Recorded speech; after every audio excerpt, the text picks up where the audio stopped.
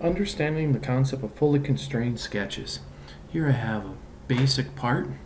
I have an overall dimension and an overall dimension. I have a locating dimension, and a size dimension.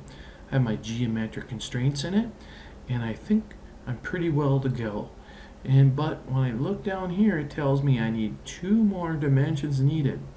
I'm just having a hard time figuring out where they could be. Well, I can pick on any item.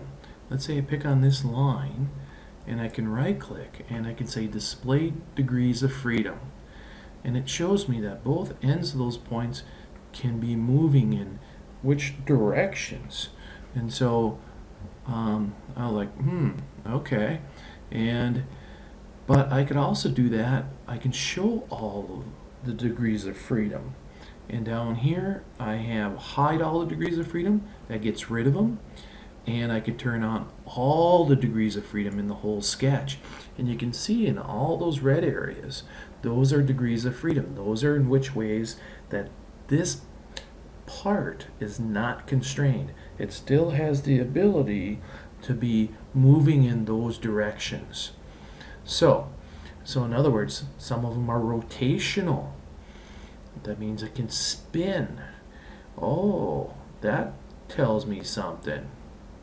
So if I come down and I turn off my degrees of freedom, and I say, if I come up here and add in a fixed, so I fix, and I'm going to fix this particular point, boom, it locks that point in. Now, when it's fully constrained, it turns to a, kind of a purplish blackish look, and notice it says fully constrained. Now when I come down here and say show all my degrees of freedom, nothing is on. So now I can come down and turn it off. So it's at this point fully constrained.